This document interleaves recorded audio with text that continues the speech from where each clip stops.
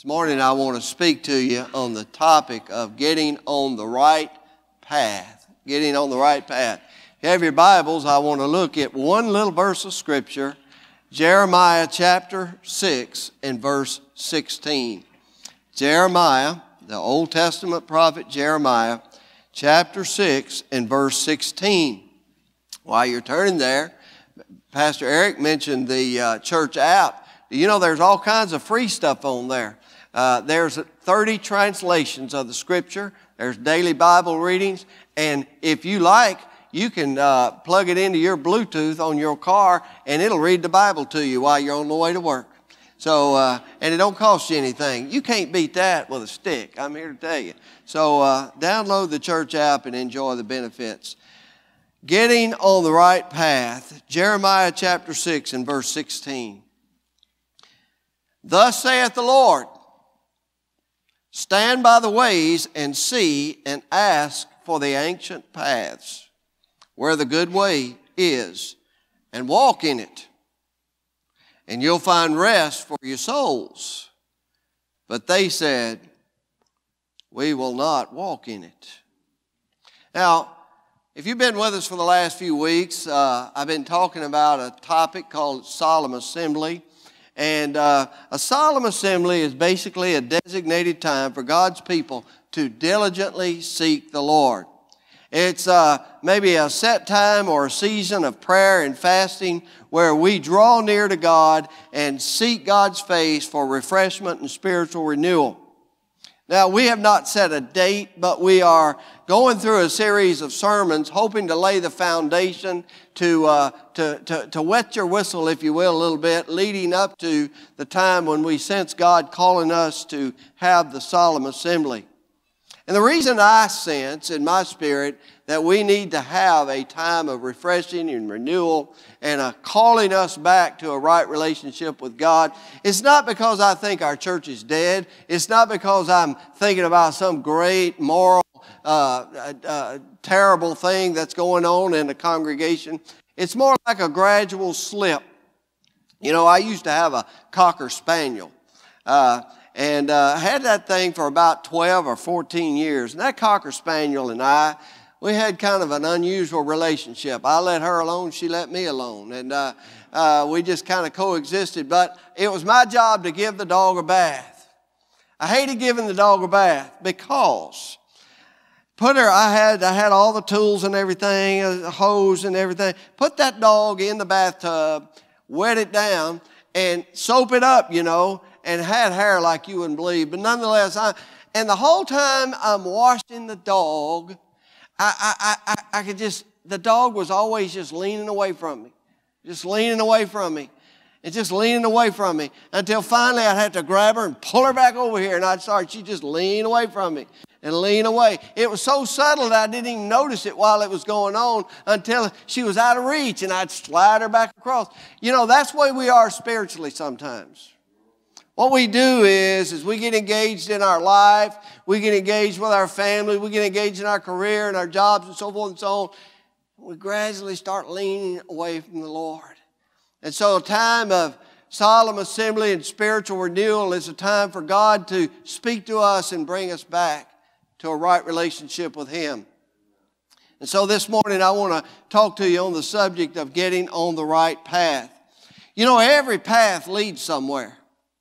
Every path starts somewhere and it leads somewhere. In my mind, as I think about this, I can picture going out the back door of my house when I was a boy, the childhood home I grew up in, and just as you got out of the backyard, there was a fork. There was a fork in the path. One way, if you took it, it always led to the hog barn.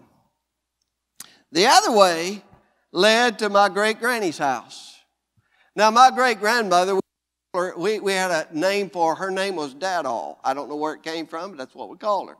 And so I would stand there and have to decide whether I wanted to go to the hog barn where there was hogs and everything that accompanies hogs, or if I wanted to go down to Dad-all's and let her tell me stories about when she was a little girl, and then after she would tell us a story, she would give us a muffin.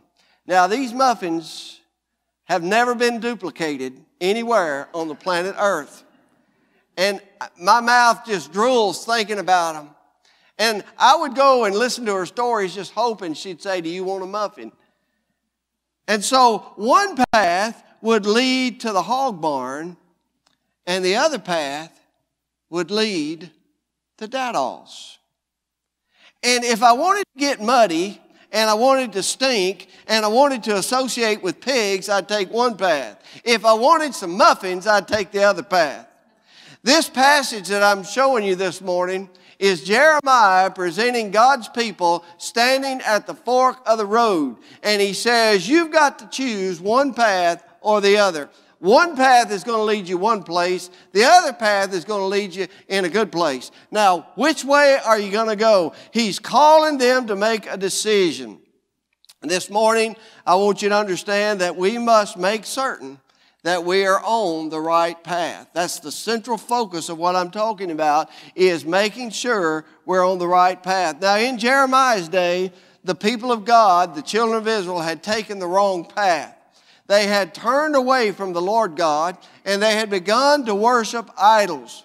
They had fallen deeply into idolatry and everything associated with that pagan idolatry. They had become materialistic. They had become immoral. They had become politically corrupt. If you read the preceding verses, it says that they had, up in verse 13, it said, from the least of them even to the greatest of them, they're greedy for gain. And from the prophet even to the priest, everyone deals falsely. They had gotten greedy. They had gotten materialistic. And even the preachers were involved in lying and cheating and carrying on. And they would tell the people, peace, peace, but there was no peace. And verse 15 says something that I believe is indicative of our society. It says, were they ashamed because of their abominations that they have done? They were not ashamed at all. They didn't even know how to blush. Don't even know how to blush. There is no shame in them. Now, we have a society that doesn't know how to blush. If you don't believe it, go to Walmart. I was over there the other day, and there was a man walking around in a terry cloth house coat. Somebody needs to teach that man to blush.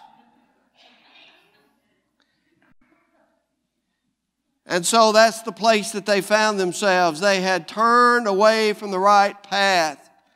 And in His mercy, God offers His people an opportunity to get back on the right path, the path of righteousness. And so as we preach these messages, I think it's time that we as the body of Christ stop leaning away from the Lord and start leaning into God. You may remember we talked about that valley of dry bones and how God wants to breathe fresh breath upon us. And last week we talked about the presence of God, and we pray that He would cause His face to shine upon us. This morning I want to talk to you about getting on the right path. And I want to show you three things in this small little verse. Number one, I want you to see that God speaks to us. Number two, as God speaks to us, He commands us to evaluate our ways. And number three, God gives us an opportunity to change. God speaks to us. The first thing I want you to see, God speaks to us about our ways. Did you notice that? Thus saith the Lord. Thus saith the Lord. Now, this is God speaking. Do you understand that? This is God speaking to the people. This is not Jeremiah. God is speaking through Jeremiah to these people. He's speaking to people that had turned away from Him and had gotten on the wrong path. And so He's giving them another opportunity because God intends to bring terrible judgments upon the people of God if they don't repent. And when God speaks to us, don't you think we ought to listen? That's when you say amen. All right. Now, men, we need to listen to God, not like we listen to our wives. Now, a lot of you men out there, you listen, you hear, but you don't hear. Women, that's when you say amen. Because you'll hear the noise and you'll hear the sound and you'll say, and you'll grunt, but it never registers. Can I get a witness? Y'all know what I'm talking about. You see, God speaks to us today, and this is not just background noise. How does God speak to people today? God speaks through His Word. God speaks through His Word, empowered by the Holy Spirit. Jesus told the apostles that the Holy Spirit will guide you. It is the Spirit of God that leads us in accordance with His inspired Word. As God's Word is preached, God's Spirit applies God's Word to our hearts. Now, God speaks to us for several ways. First off, God speaks to us in His Word, sometimes to bring comfort. That's why we share the Word of God when somebody has a death at a funeral. It's to bring forth comfort from God's Word. Sometimes God speaks through His Word to share the benefits or the blessings that He's promised to us. Sometimes God speaks through His Word and energizes it by His Spirit to correct His people. To correct His people. And that's what this message is about. It's about stand in the ways and consider your ways. But I want you to understand this. Sometimes God is through speaking. Sometimes God's finished speaking. Proverbs 29 verse 1 says, a man who hardens his neck, that means becomes a stiff neck or becomes stubborn. A man who hardens his neck after much reproof, listen to this, will suddenly be broken beyond remedy. The children of Israel had worshipped idols, and finally God had gotten enough of it, and He sent the Babylonians to overtake and burn the city of Jerusalem. And this is what the prophet Jeremiah said just prior to the final judgment. He said in 2 Chronicles 36 verse 16, they continually mocked the messengers of God. They heard preaching, but they said, oh, big deal. They mocked the messengers of God, despised His words, and scoffed at His prophets, until the wrath of the Lord arose against His people, until there was no remedy. Now you see, God speaks to us about our ways. But there's going to come a time when God stops speaking. Now this message by Jeremiah, actually, if you study the history, it's Jeremiah's final message to them about returning to God. In this message, God gives them a choice. But the problem was they thought it was just preaching. It's just like the rest of the sermons we hear. They walked out of the church and they said, yeah, well, maybe, all right. They thought the Word of God was up for negotiation. They said to themselves, well, God's going to judge us. Well, maybe one of these days. Did you ever stop to think about this? Did you ever stop to think that hell is crowded with people who were raised in Baptist churches? Oh, yeah. You say, well, why is that? They had praying parents. They had pizza in their youth group. They sat in church meetings, and they always intended one of these days to give their heart to Jesus. Every single one of them heard a final word from God. They all heard a final word from God. Now, they didn't know it was that final word. They didn't know it. But it was God's final message. God was through speaking to them. But they didn't know it was their final call. Let me ask you this. How do you know that today is not your final call? How do you know that this is the last time you're ever going to be able to hear Jesus say, come unto me, all you that labor and are heavy laden, I'll give you rest? Can you guarantee me today that you're going to hear multiple messages and you can just pick a time in the future when you are going to decide you're going to get saved? Well, I don't think so. You see, the people of Jerusalem, this message was more than a choice. It was an ultimatum. This was the last time God was going to speak to them. They stood at the fork of the road, and they can either return to the Lord or they can go another way. The question is for us this morning, is there anybody in the sound of my voice that God has been speaking to you? Jesus is calling. He's tenderly calling. He's lovingly, persistently calling. And you've been turning a deaf ear. Let me ask you something. Are you a Christian and you've strayed off the right path? And God's been calling you. God's been wooing you. God's been convicting you. God's been speaking to you. But you keep walking down the wrong path. Let me ask you a question. How many times, how much is God obligated to keep calling you? I'm here to tell you, God is not obligated at all. When God talks to us about revival and spiritual awakening, how much is He going to need to call us? Can we just yawn and walk out the back door and say, oh, well, that sounds good. Maybe one of these days I'm going to get back on the right path, but today I'm too busy. Let me ask you this. How often and how long is God obligated to continue to show mercy and grace to a nation such as ours, who disregards His commandments, refuses to allow children to pray in school, normalizes gross immorality, and celebrates cold-hearted slaying of preborn babies in the wombs of their mothers? How long is God going to keep giving grace and mercy to a nation such as that? The answer is God is not obligated. God is not obligated. And the fact that God calls us to return when we stray is an indication of pure love and mercy and grace. And the fact that God repeatedly stands at the door and knocks at the churches of America is a sure sign of the long-suffering and patient endurance of the mercy of Almighty God. But I'm here to tell you, unless we get ourselves on the right path, there's going to come a time when God says that's the last word. I remember when I was a boy, we used to like to ride in the back of the trucks. Anybody ride in the back of trucks anymore? You probably get a ticket, go to jail and everything else. Back then, we had lounge chairs in the back of our truck. You know, it's what you did. Didn't have air conditioner in the summertime. You know, it was better in the back than it was in the front.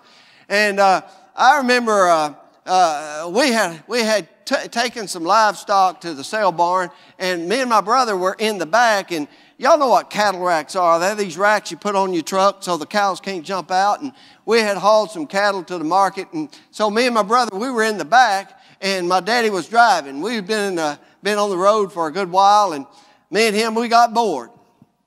What we did when we got bored is we were like Baptists. We got bored, we started a fight. And so that's what we were doing. And we were back there throwing whatever the cows had put in the floor of the truck. We were throwing that at each other.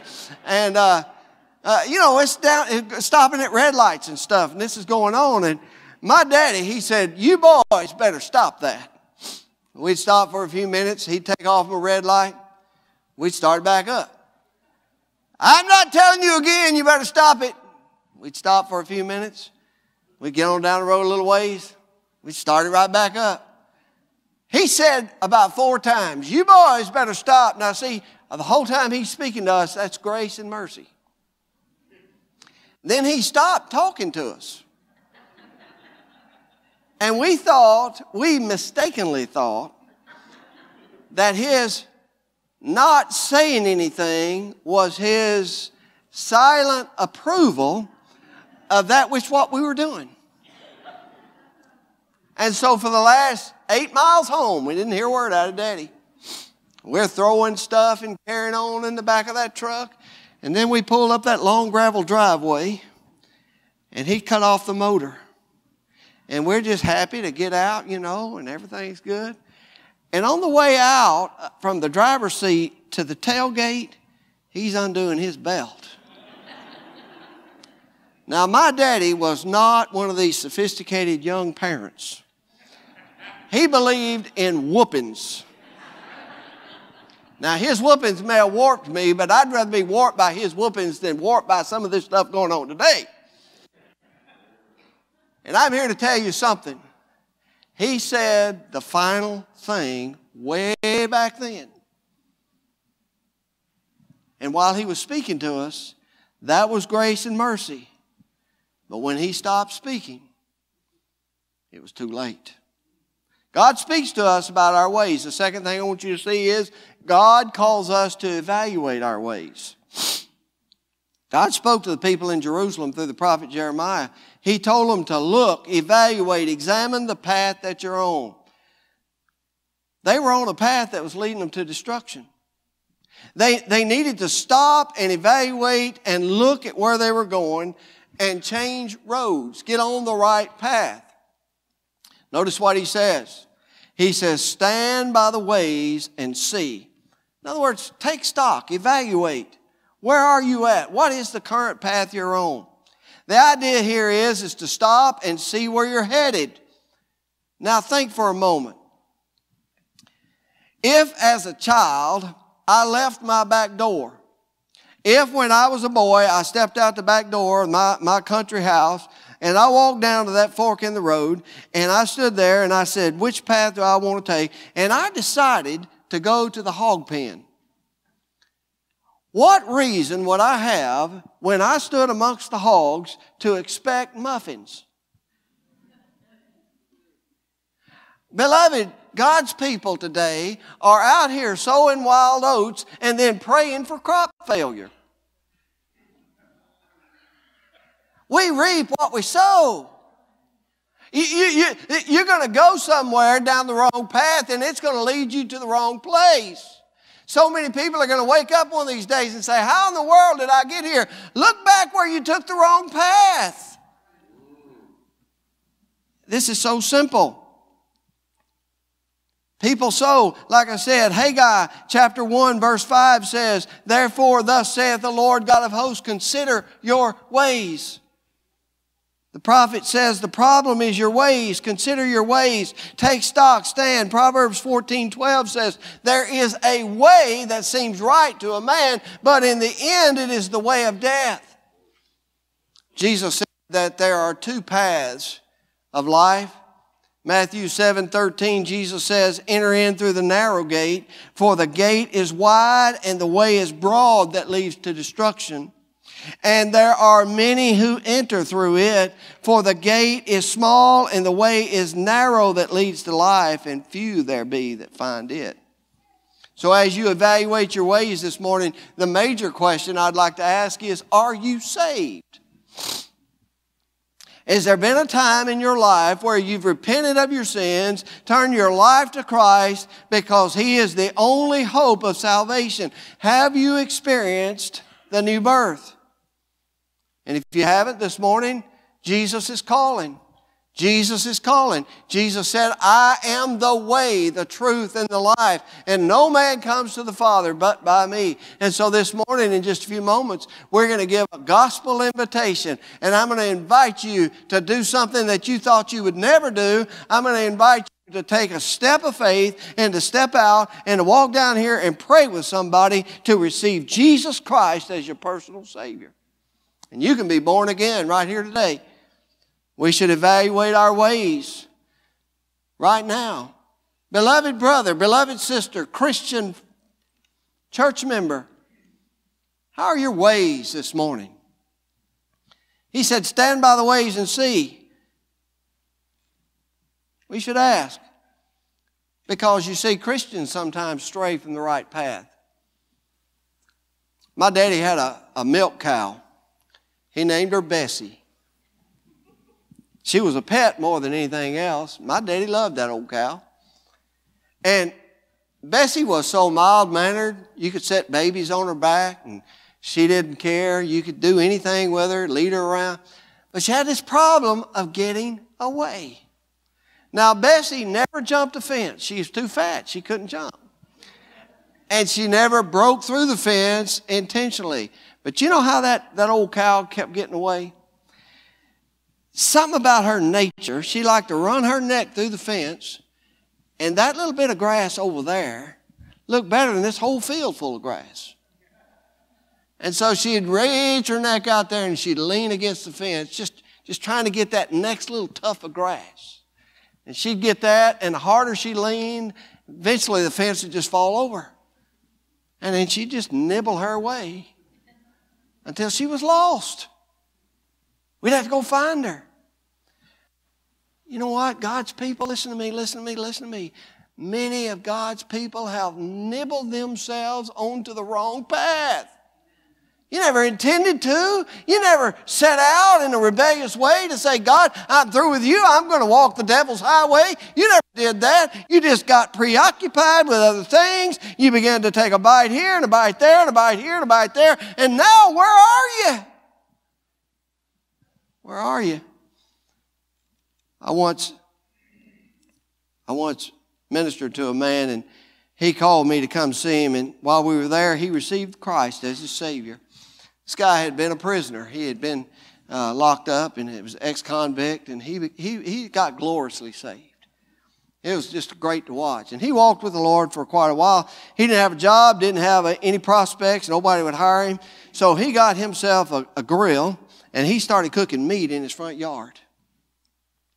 Now, if you want to get a crowd in a small town, start cooking meat in your yard. And that's what he did. And people were starting to stop. He started selling barbecue right out of the front yard. People came from everywhere to buy this guy's barbecue. Next thing you know, he just got a big old barrel or two out there and a big smoker. I mean, you could smell it for another county over. I mean, people were coming in there. And he said, you know, I think I'm going to build me a restaurant. He built him a restaurant, and it was packed the very first night. He was selling barbecue. He was getting successful. He was hiring waitresses. This guy, it just took off. One day we were talking, and he said, Pastor, he said, how can I honor God with my success? I said, do this. I said, tithe off your income and keep that restaurant closed on Sunday. I said, I know there's a lot of church folks that want to come and eat in your restaurant on Sunday, but God will bless you if you just keep it closed on Sunday and stay in the house of God, stay in church. All right, so he did. Everything was great. He was doing better and better and better. And then the Lord called me to another ministry, and I left that church, and the church went without a pastor for a while. This old boy got discouraged. Next thing you know, he stopped reading the Word. Next thing you know, he was too busy to be involved in fellowship group. Then he was too busy to go to church. And he fell out of church on Sunday. And then you know what he did? He decided, since I ain't going to church, I might as well open a restaurant. So he opened up his restaurant on Sunday. The church people flooded in. 6 months later, it burned to the ground. He lost everything he had.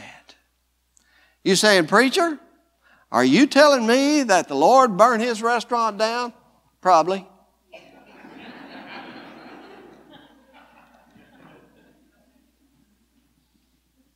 You see, because here's the thing. We serve a jealous God. We serve a jealous God. And he said, you should have no idols before me. We serve a jealous God. What had happened was this old boy had gradually nibbled himself away from the ways of the Lord. He had gotten on the wrong path. I want to ask you this morning, is anybody in here nibbling? Are you nibbling? Stop nibbling and get on the right path, man. Don't allow your business and career and recreation and hobbies to become an idol. God might have to take it away from you. And then finally, I want you to see, God speaks to us about our ways. God calls us to evaluate our ways. Then I want to tell you the good news is God allows us to change our ways. Notice what he says here. He says, ask for the ancient paths where the good way is and walk in it, and you'll find rest for your souls. Now that implies a choice. The ancient paths, we could say, are the paths that Abraham walked by faith. The ancient paths are the paths trodden by Moses in the Ten Commandments in the way of righteousness. The ancient paths are the paths of prayer and fellowship with God's people. The ancient paths are to love the Lord God with all your heart, with all your mind, with all your soul, with all your strength. The ancient path is to be filled with the Spirit of God and to walk in peace and love and joy. The ancient path is walking right with God. And if and when we have strayed from the right path, praise be to God, He gives us the opportunity to get back on the right path. But I'm here to tell you this morning, God will not force us to walk the right path. It's our decision. It's our choice. One time I took this girl to Atlanta with her husband, and she needed to go to a hospital, and they didn't have a way to get there, so her husband and I took her down there, and we dropped her off. I'll never forget this because I felt so stupid after it was over. We dropped her off. I don't know if you've ever been to Atlanta or not, but we got all bumfuzzled and turned around on the interstates down there. And so we let her off, and we drove for 2 hours. And I'll never forget looking at him. I said, you know, we ought to be close to Birmingham. He said, yeah, it's about time. And there was one of them green signs right there. It said, next exit, Augusta. Now, if you know your geography, you'll know that I done drove 2 hours the exact wrong direction. Georgia's nice, but that ain't where I was going. So now, what are my options? You think I could just keep going until I traverse the earth? That's not an option. Listen, when you find yourself going the wrong direction, the only thing you can do is turn around. That's all you can do is turn around. That word turn around, that's the Bible word for repent. It means get on the right path. Get on the right path. Why would anybody keep going in the wrong direction? Why would anybody be so stubborn as to know they're headed in the wrong direction and the sign saying next stop Augustus, and you say, I don't believe it. I don't believe it. I'm going to get home.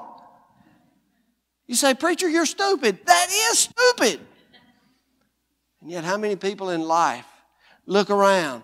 Everything's falling apart. Everything's going bad. Things are rough. Everything's tough. The way of the backslider is hard, the Bible says. And yet they're in denial and they say, it's not. I want to keep going. I'm going to keep going.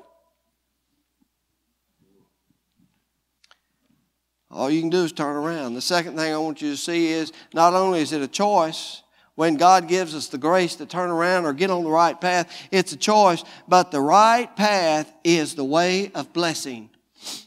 Do you see what he said in the text? You'll find rest. He said it's the good way. Walk in the good way, where the good way is, and walk in it, and you'll find rest for your souls.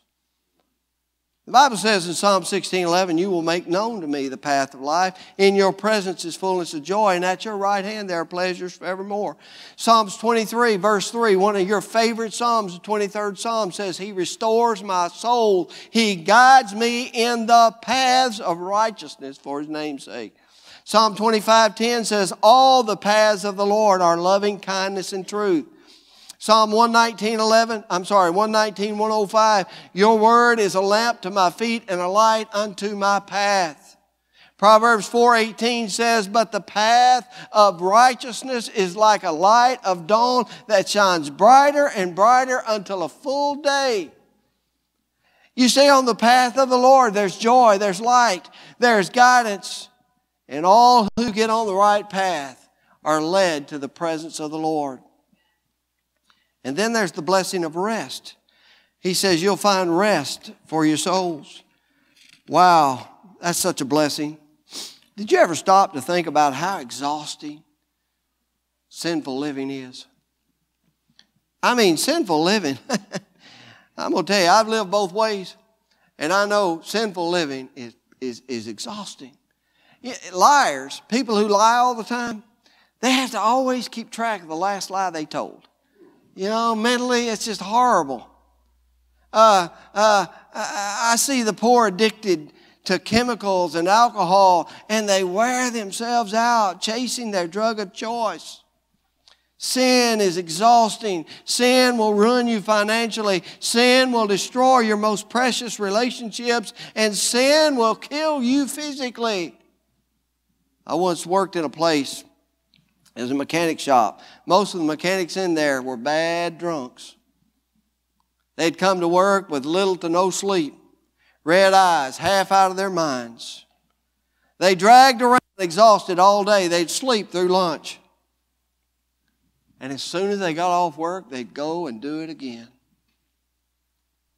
After a few years, those men were hardly recognizable. Physically, sin was driving them to the brink of physical, mental, and spiritual exhaustion, and ultimately spiritual destruction. Sin is a pathway to a sad, painful, early grave, and sin will send your soul to hell. Sin leads Christians out of the path of righteousness and puts them on the road of destruction. And old backslidden brother, old backslidden sister, your sin will exhaust you, and when it gets done with you, it will destroy your testimony. I had a man tell me one time, he said, well, preacher, you know, it don't matter how I live, as long as I go to heaven. Don't matter how I live, so long as I go to heaven. I know I'm saved. What difference does it make? And this man lived a backslidden life for many years. And then he finally came to his senses one day. And he got on the right path. He got back in the house of God. And when he did, when he finally became spiritually awoke, he became burdened for his children. And then one day he said, you know, preacher, I tried to share Christ with my daughter. And after I got through, you know what she said? She said, Daddy, surely you don't expect me to become the hypocrite that you are.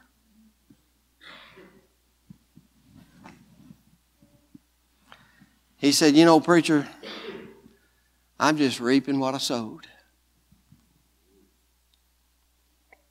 Isn't it great to know that today God is giving us the opportunity and the grace, and out of His sheer love from Calvary's cross, He is calling to each and every one of us, choose the right path. Today is the day. Make your choice. Today the opportunity is here. Get on the right path. Did you notice what they said? Jeremiah preached this sermon. They said, we'll not walk in it. They made a terrible choice. If you know the history, Jerusalem was burned just a few years later. And it was a terrible, terrible thing.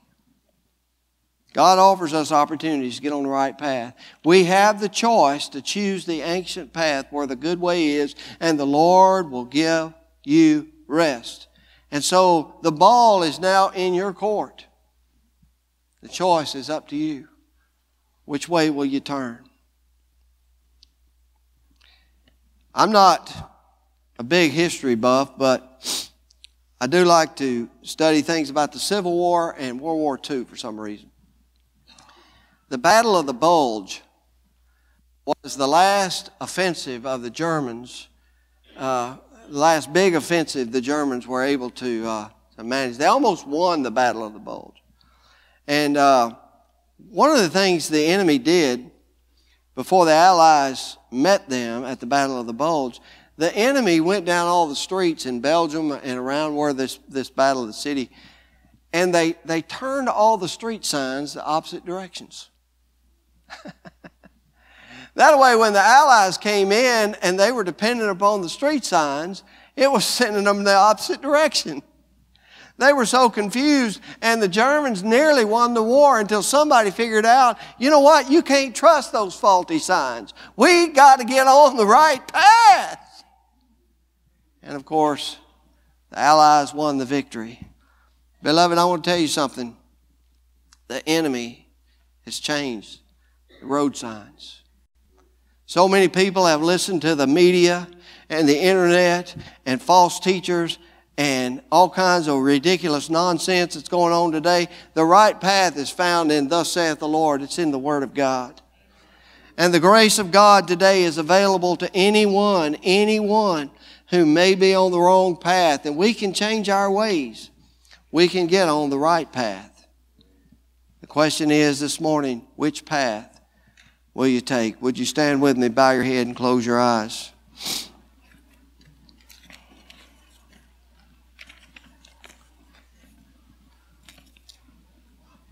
Will you solemnly and sincerely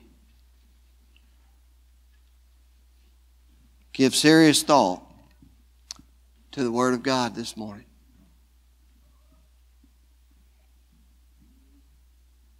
If God says to you this morning, I want you to get on the right path,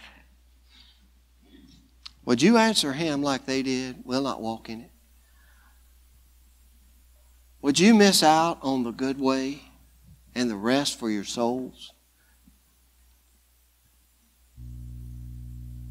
There are some here this morning who need to trust Jesus Christ as your Lord and Savior. God's called you to be here in this service this morning because God in His grace and by His Spirit is calling you to come to the cross. By faith, come to the cross where Jesus died. And tell the Lord, pray to the Lord, God, I'm sorry for my sins. I believe You died on the cross to pay for my sins. And today I want to trust You and ask You to be my Savior and Lord. If you just pray a simple prayer like that, the Word of God says, whosoever shall call on the name of the Lord shall be saved. And then some of you this morning need to stop nibbling. You need to stop nibbling. You need to lift up your head and see where you are. And as a Christian, you need to get back on the right path. And then maybe you're here today, you're a deacon, you're a Sunday school teacher, you're a trustee, you're a church leader. Will you join together with me as we pray that God would exalt Himself in our midst and do something phenomenal in this church? That He would help us to lean in on Him. Would you help me with that this morning? I'm going to pray. Whatever God says, if you need to join this church or whatever decision the Lord lays on your heart, I trust you're going to do it. Now, Father, You've offered us a gracious choice. Help us, O Lord, by the power of Your Spirit, to walk in the ancient path. Lord, if there's anyone who needs to confess Jesus as their Savior, behold, today is the day of salvation. Now is the accepted time, saith the Lord. I pray today, God, You give grace for salvation. If there's anyone here today that needs to change the path you're on, would You do it now? In Jesus' name I pray. Amen.